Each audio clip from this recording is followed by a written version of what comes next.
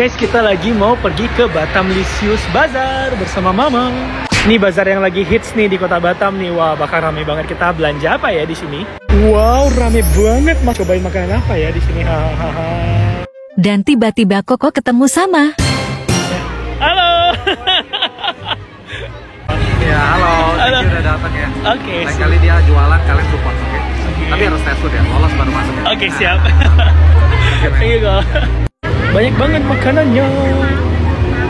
Asli guys, kalian yang pecinta kuliner wajib banget untuk kesini deh. Batam Lisius Bazar yang selalu terkenal hits nih. Lokasi bazarnya ada di Mall Botania 2, lantai 2 guys. Ini yang pertama, Koko dan Mama nyobain ayam Korea-Korea gitu. Untuk satu porsi harganya 35.000. Ini yang rasa saus madu, ditaburin wijen dan kacang. Kalau menurut Koko ini rasanya 8/10 lah. Ini sambil makan sambil liatin mau beli apa lagi ya. Ada siomay, ada sate, ada apa ini, banyak banget deh makanan di sini guys.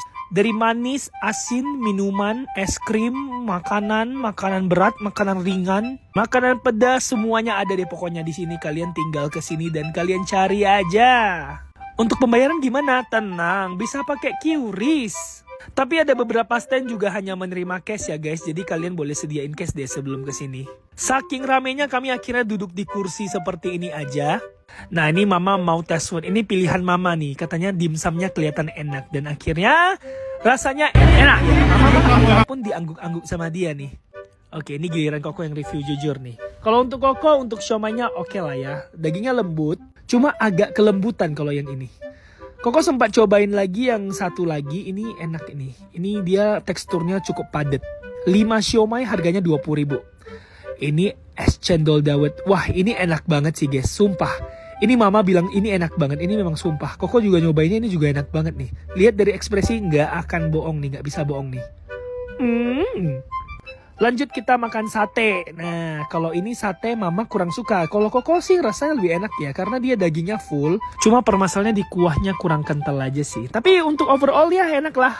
Untuk minuman Koko juga beli minuman tebuku. Udah kenyang, akhirnya kita cari penutup aja nih, pencuci mulutnya. Es krim jadul nih loh. Kalian pernah lihat gak sih es krim ini?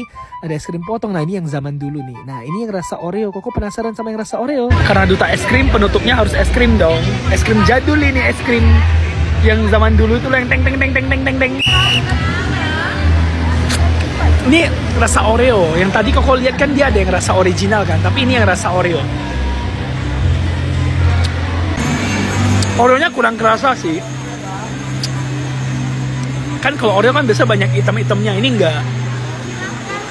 Dikit banget. Ini Mama bilang nggak mau, Mama nggak mau lagi, Mama udah kenyang. Tapi pas disodorin makan juga sih. Mama biasa. Jangan lupa mampir ya guys, bye-bye.